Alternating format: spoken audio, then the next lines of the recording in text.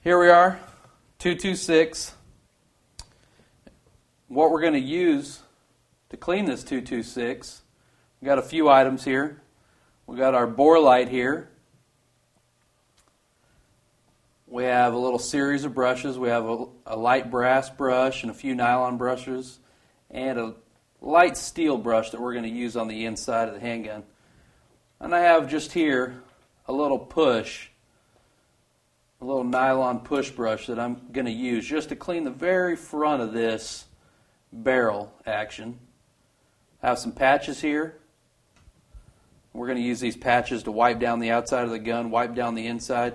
And it's really going to, these white patches are really going to let us know how clean we've gotten the firearm. And the Q-tips, we're going to use these Q-tips in small areas that we can't get to with the patches in our fingers. And we're going to use this little flat-bladed screwdriver with the patches to really get down inside the action and inside the slide once we get this broke down. Here's a little oil rag. This is just something that we're going to use to do an overall wipe down. We're fully complete. Here's our 9mm bore snake. We're going to use that to polish out the inside of the barrel.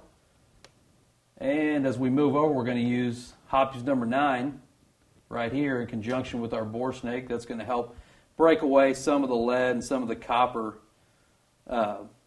jacketing inside this barrel. Here's our rim oil. We're going to use that. It's kind of a lubricator.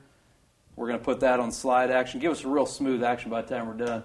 And here's our break free, and we're going to use that to really coat the firearm and all the individual pieces here to get them worked for getting it all cleaned up. All right, so the next thing we're going to talk about is safety.